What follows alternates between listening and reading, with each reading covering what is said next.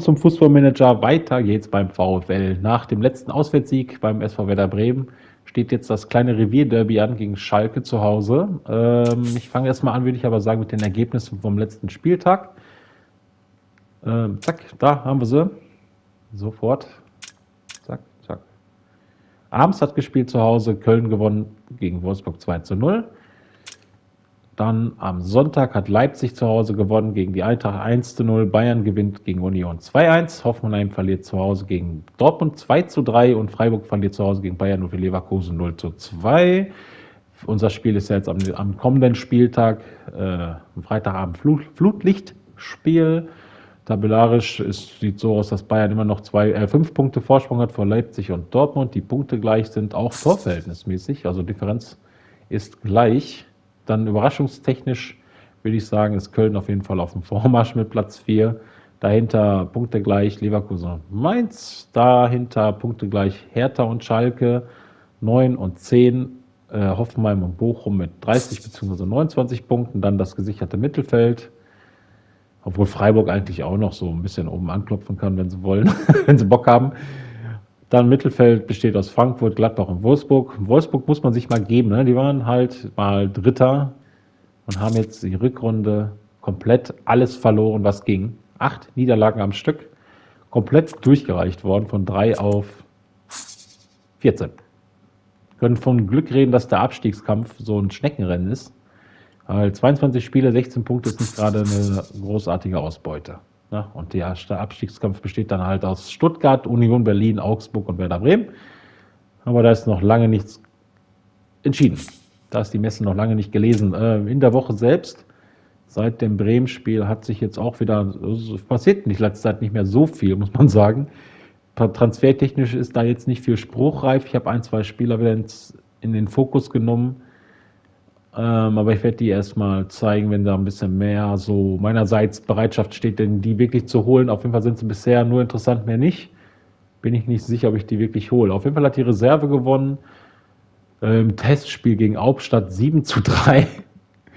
Luis Musset ist auch wieder jetzt so langsam in Saft. Den habe ich jetzt auch wieder in die erste Mannschaft hochgezogen. Der ist wieder voll dabei. Spieler des Spieltags vom Samstag war Joachim Mehle, der ist ja auch gewechselt, wie ich ja schon erwähnt hatte, in dem Transfer-Update für 11,5 Millionen von Atalanta nach Gladbach. Das war einer der Top-Transfers im Winter. Spieler des Spiels oder des Spieltags Sonntag oder Spieltag so gesehen. Ja, kann man nehmen, wie man will. Bisschen verwirrend, dass 2 Spieler gewählt werden, separat statt einer für den gesamten Spieltag selbst. Auf jeden Fall sonntags, was war, ist Kellum hat zum Odoi. Und Tutu ist wieder, also Ostey Tutu ist wieder ins Training eingestiegen. Es mangelt ihn an Spielpraxis, habe ich ihn jetzt eigentlich in den Reservekader verschoben. Kader, verfügbare Reserve. 90 Minuten. Wenn er da mal eingesetzt wird, sich Spielpraxis holt, ja, damit er dann im übernächsten Spiel voll eingreifen kann. Heimspiel komplett ausverkauft. Und so weit, so gut. Hat sich sonst nichts getan. Ich glaube, finanziell haben wir noch ein Update bekommen. Genau, ja, wir sind finanziell immer noch sicher, stehen wir.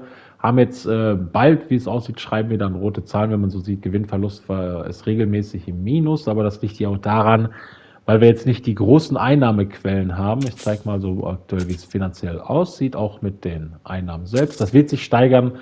Auf jeden Fall, da bin ich mir sicher, wenn wir jetzt eine gute Tabellensituation erreichen oder einen Tabellenstand erreichen am Ende der Saison, ich sag mal, jetzt sollten wir rein theoretisch zwischen 8 und 10, 8 und 12 landen, das wäre sehr, sehr gut. Da würden wir auf jeden Fall auch Fernsehgelder mehr bekommen und auch, ich glaube, für die darauffolgende Saison hoffe ich zumindest, sich die Dauerkartenverkäufe steigern, auch die Zuschauerzahlen werden dann mehr steigen und ja gut, TV-Einnahmen, warte mal, sind jetzt nicht so schlecht dafür für die Größe unseres Vereins und da wir jetzt zum Beispiel als Medientipp 18. sind, haben wir dann doch mehr Aufmerksamkeit erregt, als wir eigentlich einnehmen mit erwarten konnten, sage ich mal.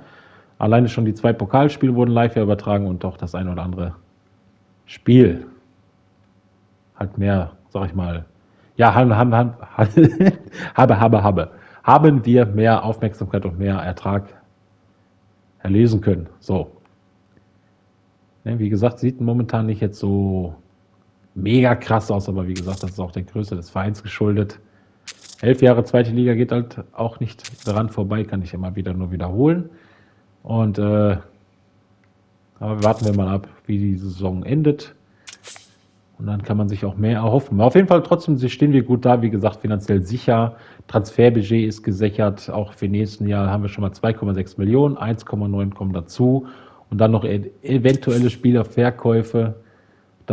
Ich rechne mal so mit einem Transferbudget von zwischen 5 und 7 Millionen im nächsten Jahr. Das ist ganz gut auf jeden Fall. Damit kann man arbeiten. So, das war's eigentlich. Soweit gehen wir dann rein ins Spiel. Taktisch kann ich ja nochmal zeigen, also da hat sich nichts geändert. Die Aufstellung die gleiche wie vom Bremen-Spiel. Etwas mehr, etwas offensiver natürlich wieder eingestellt. Ein bisschen mehr die Kopfballstärke der Schalke versuchen zu bremsen in Form von Terodde oder Polter, der ja sehr gut drauf ist aktuell. So, die Pressing-Situation hatte ich schon eingestellt diesmal im Vorfeld. Dann dauert es nicht so lang mehr. Und würde ich sagen, dann gehen wir rein ins Spiel. Hoffen wir, gewinnen wir was. Also 3 Punkte. Ein kleiner Blumenstrauß oder so. Ja, und ach ja, das hatte ich nicht gezeigt. Hermann Gerland hatte lobende Worte für uns, aber das sind immer so zwischendurch diese Zeitungsberichte, die kommen so oft vor, wenn es mal läuft. Da dachte ich mir, okay, muss ich ja nicht ständig erwähnen. Sauares hat man gesehen. Wenn er eine gelbe Karte sieht, ist er für das nächste Spiel gesperrt. So, Anstoß. Wollen wir mal hoffen, dass es echt keine Enttäuschung gibt. Im kleinen Revierderby. So, Stöger auf Lucia, aus Sano. Ja, gibt Foul. Matriani bewirbt sich schon mal für die erste gelbe Karte. Sah zumindest aus, als ob er ihn da ziemlich von hinten auf die Haxen gestiegen wäre. Schalke, Mollet, Latza, langer Ball auf Karaman. Aber Gamboa steht sicher, Risikoball von ihm, aber auf Soares. Stöger kann sich nicht behaupten gegen 3 Mann. Terodde und schön gehalten von Riemann. Erste Chance für Schalke. Ja, die sind aktuell stark drauf, wie gesagt. Hat man ja gesehen, Tabellensituation. Tabellarisch gesehen. So, hört sich schöner an. Ja, Schalke jetzt auf jeden Fall die Anfangsminuten geht am S04 raus, nur mit Aydin. Raus wieder, Latza. Mit Ecke, der Pass wird geblockt. Julian. Ausgeköpft von Heinz. Jetzt gleich mal die Konterchance. Hofmann. Ja, zu weit vorgelegt. Ja, Schalke ständig über Standards. Habe ich da irgendwie da was eingestellt? Nee. Ja, gut, ich meine, man kriegt ja keine Ecke für den Foul, aber habe mich jetzt nur irgendwie gerade alarmiert. Ja.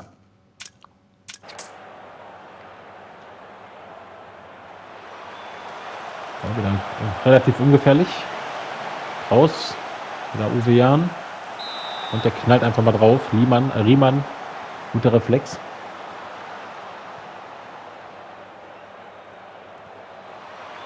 Nächste Ecke. Wieder.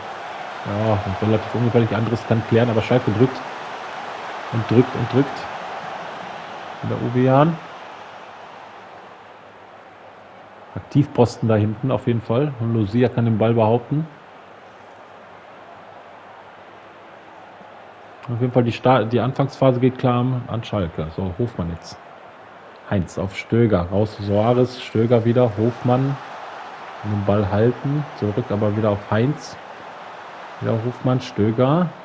Immer mal den überraschenden Pass auf Lager. Hat das schon öfters mal bewiesen. Soares kommt nicht ran, aber Sano setzt nach. Andres. Wieder Sano. Abgeblockt der Ball. Das wäre, glaube ich, richtig gefährlich geworden.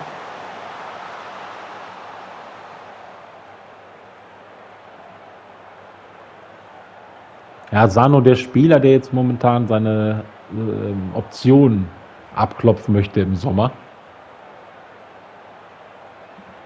Soll mal ein bisschen Gas geben. Aber Musset ist ja jetzt auch wieder eine Alternative. Oder Zoller halt. Aber auf jeden Fall stark dazwischen von der Sano. Sehr gut. Gamboa. Lucia jetzt zurück auf Ordetz, wieder auf Lucia. Stöger. Ja, Schalke macht Pressing. Via J raus auf Soares. Und das war Sano, aber das war, glaube ich, abseits. Ja. Das war abseits.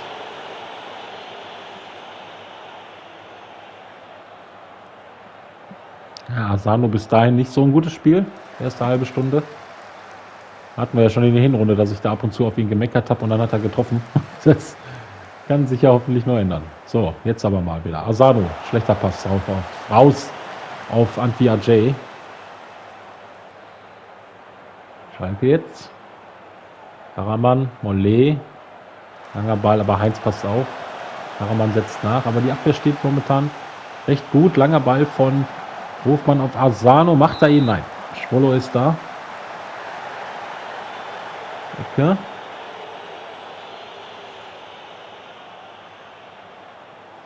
Ja, ungefährlich. Heinz aber direkt im Rebound rüber auf Antia J. Der raus auf Stöger nochmal. Lucia, Ordetz, Gamboa, Lucia. Ja, jetzt so ein kleines Tingeltangel hier. Auf jeden Fall ist Bochum momentan das Momentum auf der Seite.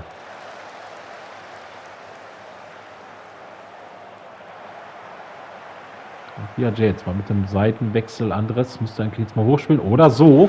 Hofmann, schönes Ding. Schönes Ding, schön gemacht. 15. Saisontor, 12. in der Liga für Hofmann. Ein bisschen glücklich das Ding, aber trotzdem schön. Ich hätte jetzt eigentlich gedacht, er spielt raus auf Gamboa, aber im Endeffekt war es ein richtig schöner Pass von Andres Martin auf Hofmann und der spitzelt ihn rein mit der Fußspitze. So kann es gehen, ne? Sehr schön. Antia J stark dazwischen. Direkt nachsitzen am besten. Wieder schön dazwischen Antia J. Lucia holt sich den Ball. Langer Ball raus von Asano auf Hofmann. Zurück auf Antia J. Wieder Hofmann. Zurück auf Stöger. Lucia. Stöger. Gamboa. Schön gemacht. Könnte reinziehen. Reingabe kommt nicht an. Lucia wieder. Druck weiter aufgebaut. Stöger mit dem Fernschuss. Aber drüber. So, Schalke mal wieder. Aber Bochum bleibt am Drücker. Wieder gute Pressing-Situation. Andres auf Asano. Kein Abseits. Legt zurück. Andres. Legt nochmal zurück auf Stöger. Könnte schießen. Abgeblockt. Gibt Ecke.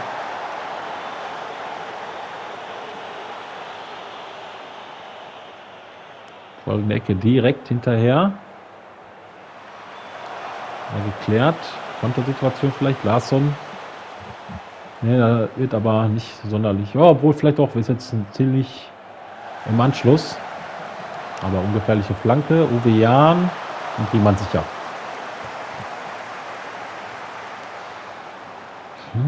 Langer Abschlag. Aber ins Nichts. Mal mit Aydin mal.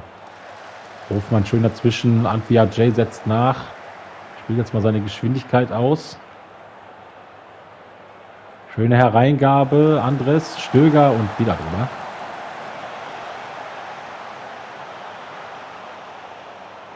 Kurzes Abspiel von Schwolo. Schalke spielt von hinten, baut hinten auf, aber Fehler an Via J. Langer Ball, Asano mit der Riesenchance.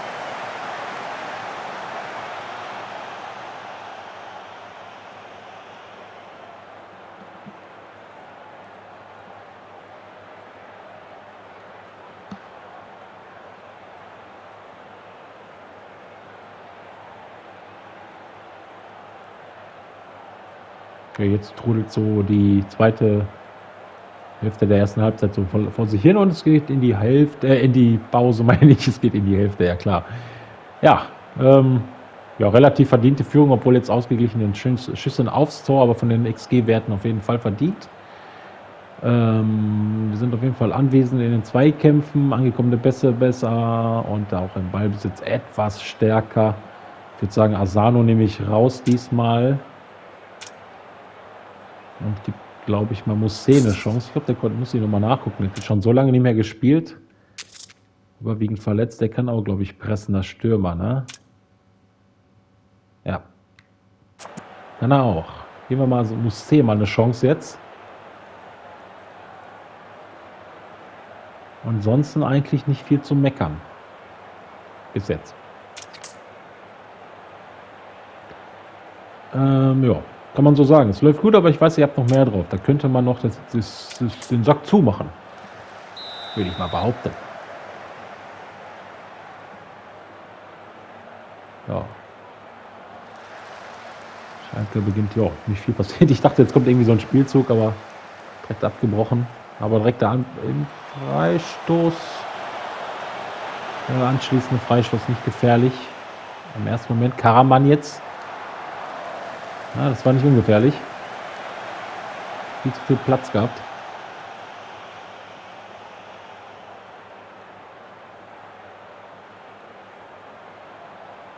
So. Jetzt der VfL wieder. Antia J. Rüber auf Ordetz. Zweiten Wechsel vielleicht. Ja. Raus auf Andres. Der schickt Musee. Oh, Latte. Direkt mal ein Ding abgelassen an die Latte. Das wäre es gewesen. Kaum eingewechselt, direkt treffen. Ja, bin ich ehrlich, ist aktuell aufgrund seiner Verletzungsanfälligkeit einer der Streichkandidaten. Oh, gut gehalten von Riemann wieder. Der muss sich auf jeden Fall zeigen. Mollet mit der anschließenden Ecke und Riemann pflückt das Ding runter. Pflückt er locker flockig runter. Ja, Ordetz, jetzt auch mal wieder ein starkes Spiel nach längerer Zeit. Schon gegen Bremen gut gespielt, aber die Hinrunde, die war ja schon zum Vergessen. Mal gucken, vielleicht noch mal im eigenen Ballbesitz irgendwie was machen. Ein paar Standards noch rausholen.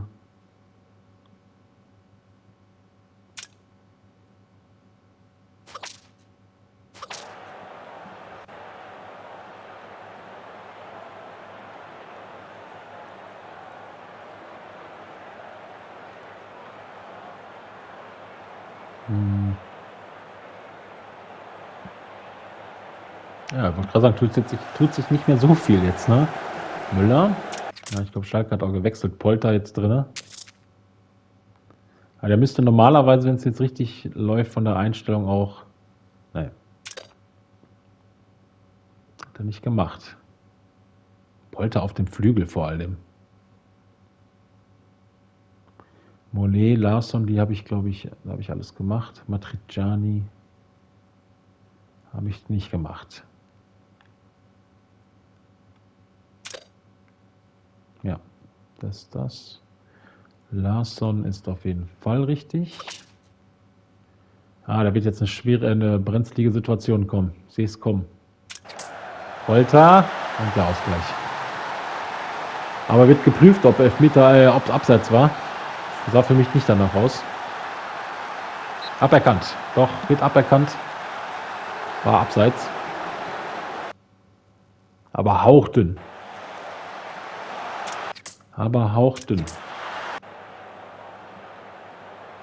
Aber vielleicht mal wieder bewährte Mittelfeld etwas tiefer stehen.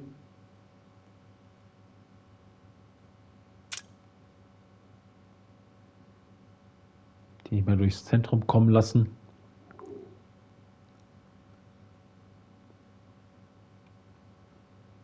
Ja, aber halt nicht mehr so tief, also nicht selber die eigene Abwehrreihe eventuell nicht mehr weit so zurückziehen, sondern selbst tiefer stehen, weil dadurch lassen wir den Gegner nämlich auch ein bisschen zu viel das Mittelfeld. Wenn wir uns noch weiter zurückziehen. Ja, schon hat es in den vergangenen Spielen gesehen. Das ist jetzt auch nicht so vorteilhaft, dann den komplett das Hand in der. Ach, egal. Ich hab's nicht heute mit dem Sprechen. Ich lasse es lieber sein.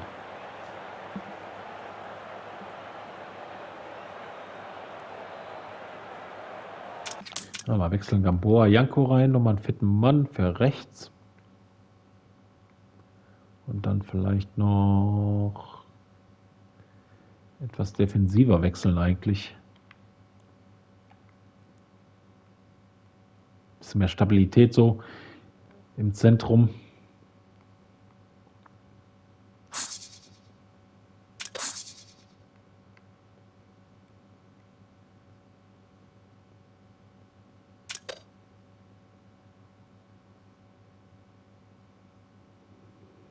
Ja.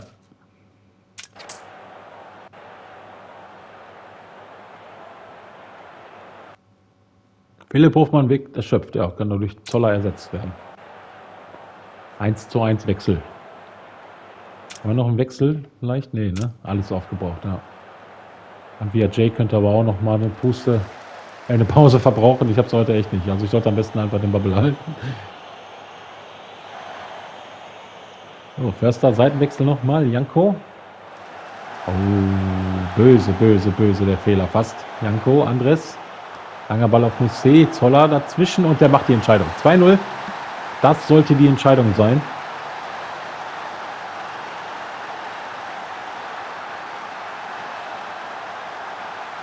Andres mit dem Assist. Langer Ball. Da konnte er sich aussuchen, ob Musset oder Zoller. Zoller entscheidet es für sich. Muss man am besten auf den Hinterkopf machen. Vielleicht läuft es dann besser mit dem Sprechen.